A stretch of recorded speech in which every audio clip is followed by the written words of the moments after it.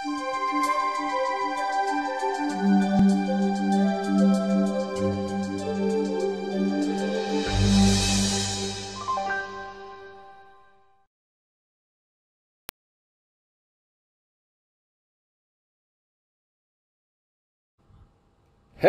and welcome to another lecture. Today we're going to talk about range equation. And what is this? Alright, so your system calculates the depth of the structures based on one fixed value for propagation speed, which is 1540 meters per second. So your system assumes all the time that the propagation speed is 1540 meters per second, which is not true. And that's why we have sometimes a type of artifact that we call propagation speed error artifact. But that's something that we're going to talk about in the future. And it uses a round trip time. When I'm talking about depth, all right, I'm talking about this here. Let me show you. Let's go to the system. And we're talking about this right here. 1, 2, 3, you know, those are centimeters. So that basically tells you at what depth is the structure that you're trying to see. So for example, if, let me scan myself. Let me show you this in more details. All right, so I'm scanning here myself. And I say, well,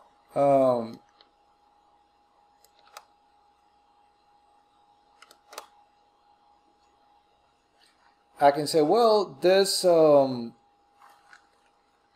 structure right here is approximately at 1.5 centimeters. This right here is approximately 2 centimeters. This right here is approximately 3 centimeters. So you can tell the depth of the structure that you're trying to see. But the question is, how does your system do this? And it's basically using something that we call the range equation, right? Range equation. So range equation basically finds the reflector depth. How far the reflector is from the transducer. Reflector depth, all right? Don't forget about this. That's what the range equation calculates. And of course, in order to determine the reflector depth, we need two more things. We need the propagation speed. The system knows this, which is 1540 meters per second in soft tissue, all right, in soft tissue. And the system, and we need the round trip time, but the system knows this. Round trip time is the time that the sound takes to go to the structure, hits the structure, right? Produces an echo and then comes back. Your system knows that round trip time. Your system knows when the sound goes and when the sound comes back. So that will be an easy piece of cake for the system to know. So knowing all this and having all this information, so we can say, well, range equation that calculates the depth equals, all right, so we're going to say propagation speed or velocity of the sound times round trip time, the time that takes for the sound to go, strike the reflector and back, and then we're going to divide this by 2. And this is the range equation. Remember, range equation determines the reflector depth. That's what we're looking for. Not a cogenicity, not the size, a diameter, or the area. We're talking about how far the reflector is from the transducer. That's what we're looking for in here. And that's the way your system is able to say, hey, look, I know this structure is at a determined depth. This structure is at a determined depth. And then you have information about how far the structure is from the transducer, and then you can adjust the depth for a better visualization of the structure that you're looking for. Moving forward, there's something that we need to talk about when we're talking about range equation, and that is the 30 microseconds rule.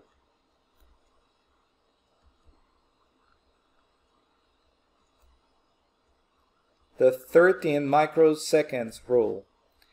And this rule only works for soft tissue, right? when the velocity of the sound is 1540 meters per second. Remember, that's a number that your system assumes, all right? That is always like this. It's always like this, that it's going to be 1540 meters per second.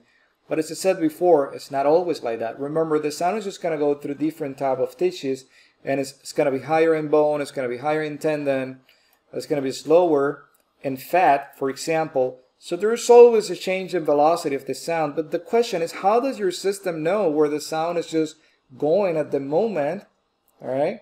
And the answer is no, your system doesn't know this. So it has to use a fixed value. But you never know, maybe in the future they find a way. But for now, well, the system doesn't know. The system assumes all the time that the velocity of the sound is 1540 meters per second, all right? And based on this information, we say the following.